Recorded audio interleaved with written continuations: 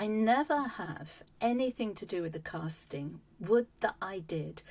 In all the various adaptations I've had of my books, I've always begged to be in the corner when somebody is organising casting, because I'd love to see how it goes. I'd love to see how all the children perform. I've promised I would even sort of pretend to be somebody else, but no, they won't let me.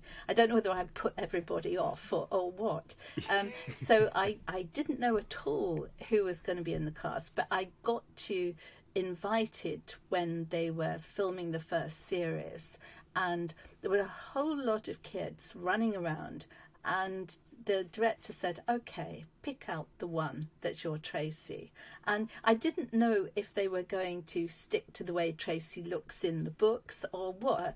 I didn't have a clue, but I just looked round, and there was this young girl with attitude, with her hands on her hips, and I thought, oh, it has to be Tracy, and it was. And originally, with the very first Tracy Beakers, they stuck more or less to the plot, but I mean, you couldn't possibly have just, I think there were 5 of the original series, and then Tracy Beaker Returns and all sorts of spin-offs and everything. Completely new territory. They always run the scripts past me if ever there's anything I don't like, and it's very, very rare that I will object to anything at all. You know, I'm free to say, look, I don't really think that works or whatever, but I rarely do. And I do understand that it's always going to be just a little bit broader than in the books, because in the books, you know what people are doing inside their heads, but unless you have permanent voiceovers, which would be very strange, you can't do that. And you want lots more action and funny bits and everything, and you know, I think they've done a really great job.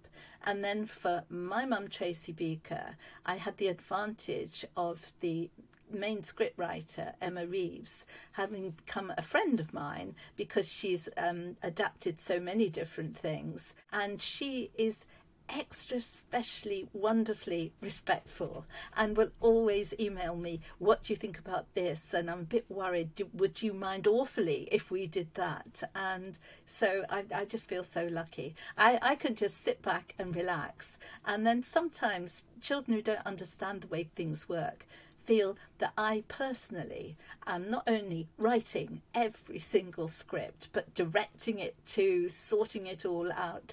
And I get congratulated when all I've done is written a book originally, and that's that. So I've been very, very lucky.